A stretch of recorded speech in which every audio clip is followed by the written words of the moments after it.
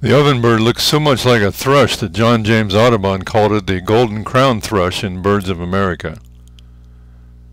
This is the second time I've captured this bird foraging on the forest floor in classic fashion. The ovenbird walks in an exaggerated manner as it looks for bugs to eat. It doesn't hop like most songbirds. I think the ovenbirds are living and breeding in the dense forest/jungle behind the Florida backyard, although range maps indicate it isn't supposed to breed here. They showed up on the trail cameras walking and foraging. I'll pay closer attention next year. They're fascinating birds, and while some call them plain, I think they're quite stunning and unique warblers.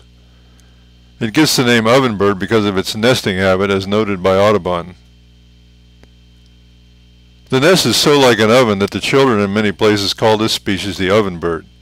I have found it always on the ground, sometimes among the roots of a tall tree, sometimes by the side of a fallen trunk, and again at the foot of some slender sapling.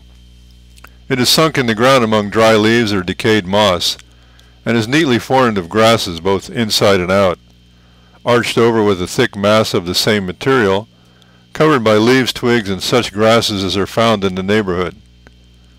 A small opening is left on one side, just large enough to admit the owner. In this snug tenement, the female deposits from 4 to 6 eggs, which are white, irregularly spotted with reddish brown near the larger end.